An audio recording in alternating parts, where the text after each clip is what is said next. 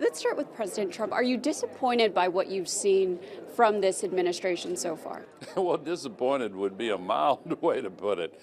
It's really unfortunate that we have a president who's trying to push in the wrong direction. But the good news is that even after he made his views clear, the entire rest of the world redouble their commitment to meet the terms of the Paris Agreement. Some of them have even expanded their commitments. Former Vice President turned climate change activist Al Gore, optimistic that the U.S. and the rest of the world are stepping up their fight against climate change. A promise to cancel billions in climate change spending. Despite President Trump's announcement last month that he's yanking the U.S. from the Paris Climate Accord, Gore praised California in particular for filling the gap.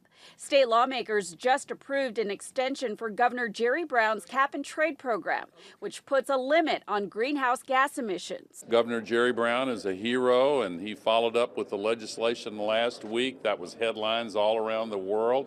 So we're going to make progress, work around Trump. It is wrong to pollute this earth.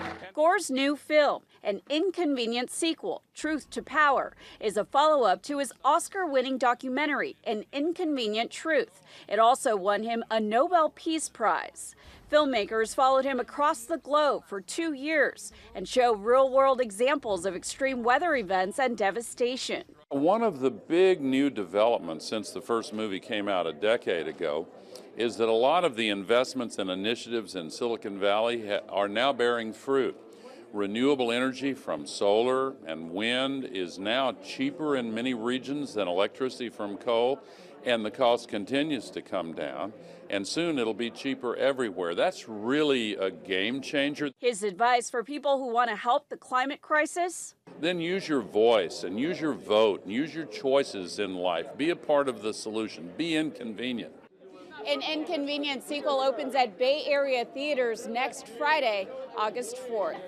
In San Francisco, Betty Yu, KPIX 5.